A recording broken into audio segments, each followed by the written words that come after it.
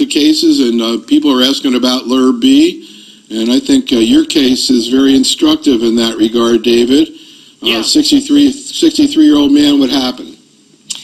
So this is a gentleman who presented right at the start of the pandemic with lung lesions, extensive bony involvement. We confirmed small cell.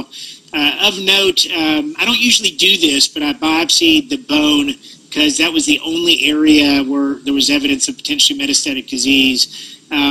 So it was inconclusive, but I treated him as it was extensive stage small cell with platinum etoposide atezo,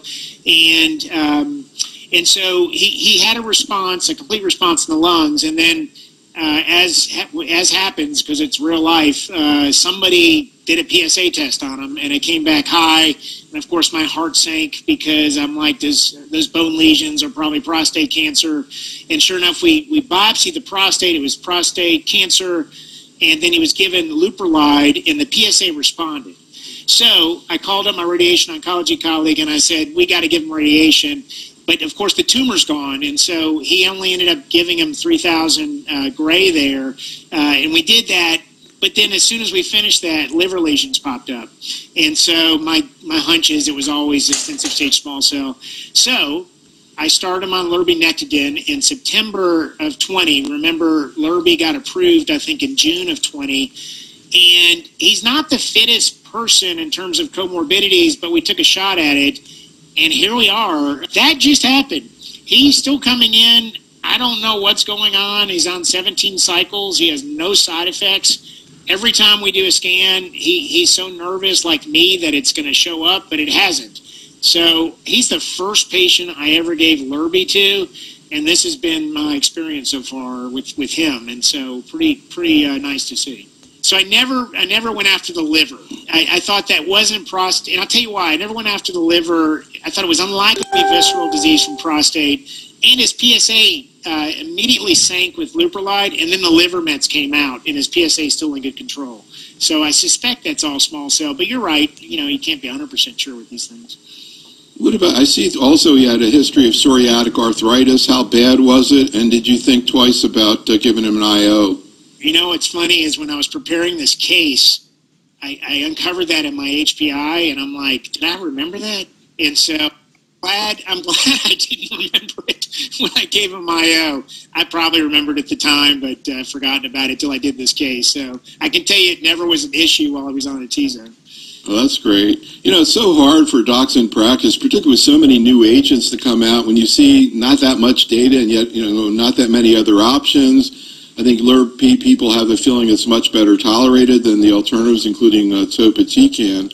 But, I don't have to hear too many cases like this in a situation where you have no other alternatives to be interested in it. And, of course, the real question is, what about this new trial that came out? So I guess this is basically chemo, chemotherapy. And anything you want to say about mechanism of action with lurbinectedin, and particularly what was seen in the phase 2 trial there, the 35% response rate. You can see the swimmer plot. Any comment, Ann? I think we all get super excited about new drugs and antibody drug conjugates and lots of new mechanisms, bispecifics, et cetera.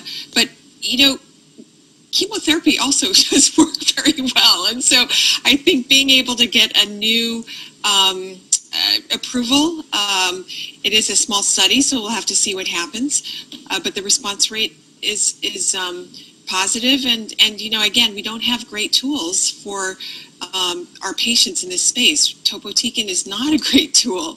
Temozolomide sometimes I use for patients with or taxanes, but we don't have a lot of options, and so I do think that LURBI is a good tool. But the Atlantis trial was negative, right? And some folks said, oh gee, well, is LURBI going to be pulled just like Nivo and Pembro?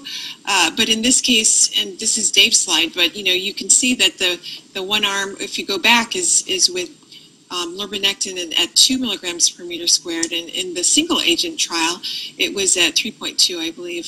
So this had to be reduced because of the combination with the doxorubicin and worries around myelosuppression. So I don't think that this is going to end up in Lurbi single agent being pulled, because it's a different dose. It's attenuated dose, and I think that you can see that it's not as effective. I don't know, David, your thoughts? Yeah, I think you kind of summarized the way I look at it. It's unfortunate, right? You're like, why did this trial get designed this way? When it first came out with the press release, I think all of us thought, oh, this is the end of Lurbi, a short life there. But then, as Ann points out, it's not exactly the study to compare. It's worrisome, right? It's worrisome that 2 mg per meter square with doxy is no better than topo or CAV. That's worrisome, because, gosh, those are drugs you should be able to beat.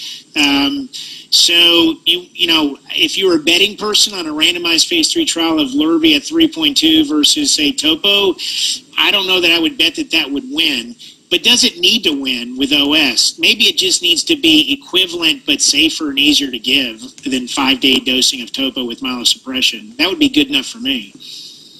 Yeah, I don't know which drug would win the unpopularity contest with the general medical oncologist, topotecan or bleomycin, but I can tell you they hate both of them.